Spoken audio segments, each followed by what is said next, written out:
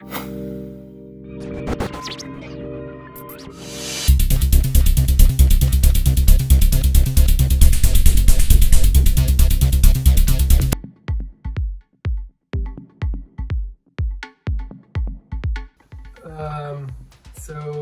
basically there wasn't a specific point in my career that I just said, okay, now I'm just gonna focus only in music. It kind of happened naturally.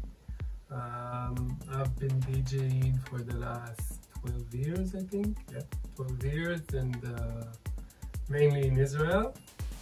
And then when I was, I think, 27 or 28, I decided to also start producing, and then I just was really into it. It was in the past 3 years.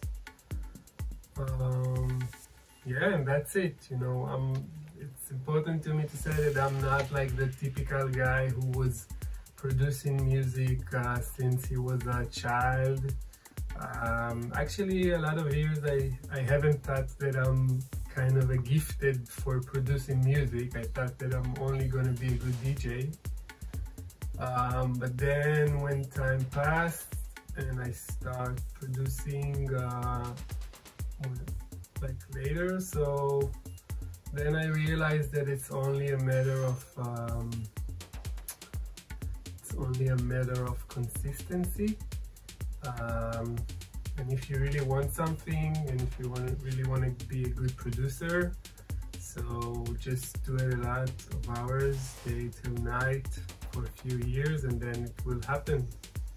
So for any of you out there who is still who is kind of an old and you think maybe he's too old for it, so for art and for music generally there's no age. So yeah, that's it. So about Terra, I think we started Terra 5 years ago. We were in a point in the Israeli scene when the techno and house start to really rise, and more in the clubs. But we really wanted to start to make more outdoor event, which is more common if you go into a trance parties in Israel, but it's not that common for the house and techno scene. So we start with the really small parties, underground parties in beautiful location around Israel, and we were getting bigger in each event, but maintain really high quality of level of music and crowd. And now after 5 years, I'm super proud of Terra. I think we have a beautiful brand for parties and also for people. I can say that the crowd is really devoted, and they know each other, and all the DJs that are coming are really excited because it feels like kind of a music community. Yeah, and our last party was actually in Purim holiday. It was like 2 weeks before all this Corona situation started, and it was amazing party in the desert. I played there a sunrise set with a lot of original materials, and that set was really kind of a big thing for me. And we probably you're gonna see it a lot in the future when the big events gonna come back.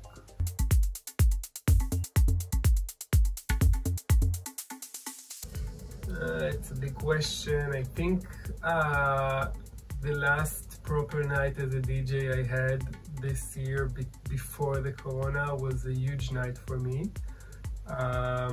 I was playing in the Lunar Festival in the Purim holiday, and it was a crowd of I think 8,000 people, and I was playing back to back with Midagami there, and we played the main set because there was a lot of cancellation from artists abroad, and then we were on stage for a huge amount of crowd, and also, I think like half an hour before our set, we decided to only play original stuff and a lot of new stuff that we haven't actually played before. And the set were really successful. And then from that gig, I went to Jerusalem and I played in a party inside a museum. It was an amazing party. Also, holiday parties is really big here. And I remember that I finished that night after 2 amazing gigs, and I was really happy, and I knew that it was gonna be kind of a peak for my career, and now things gonna change. So yeah, I'm definitely gonna remember that night all my life.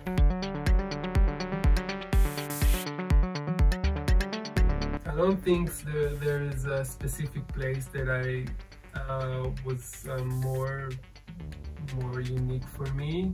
I'm just enjoy playing everywhere. The thing about playing in different countries is that every country has its own culture, and the culture they have, everyone reacts differently to the music. So it's really the challenge when you play abroad, I think, is to make the connection with the crowd, because you know they have a different mentality, but you're still looking to get that connection when you know that you play and you have something with the crowd. So there's not something specifically that there's not a place specifically that I enjoy more than other places. In the end, good party is a good party, you know. It's just trying to make that magic happen between the DJ and the crowd.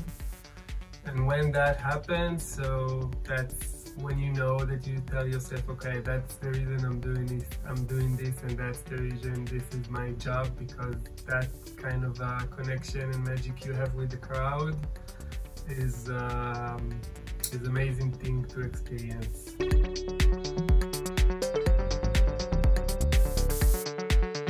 So I think it's not a specific one moment, it's just a lot of moments when you're super tired and you need to balance your day-to-day job, and then you have a gig, so you can wake up early and then you know that you're gonna play it in 5 or 6 in the morning, in the night after. So the difficult thing is that it's really hard when you have a lot of gigs, which is a good thing. Sometimes your sleeping habits and your health get infected by it, and the difficult is to find the balance that works for you, because like in the end our body you need to sleep in the night. That's the common thing, and then when you every night go out and then you play, so it's really exhausted and not easy for the body. But then when you do it for a lot of years, you understand that this is part of the business, and usually this is where the magic happens, when you actually push yourself hard. And also usually if you have 3 gigs in a row for 3 days, so usually the best ones are the last ones, because you're getting like warm up. So yeah, I think that the main difficulty is just to balance the day-to-day life with the nightlife, but it's okay.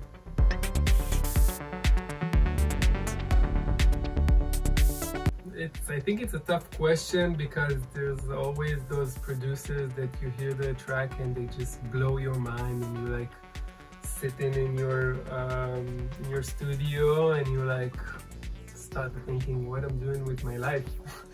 So yeah, there's some amazing producers out there. I think if I have the opportunity, I would be happy to play the track with Quartet, because he's exceptional.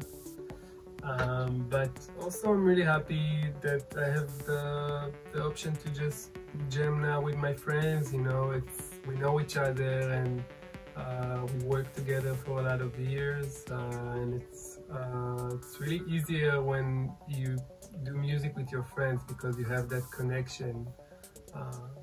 But I would be super happy to be in the studio with Fortet. I like the way he's thinking. Yeah, that's all.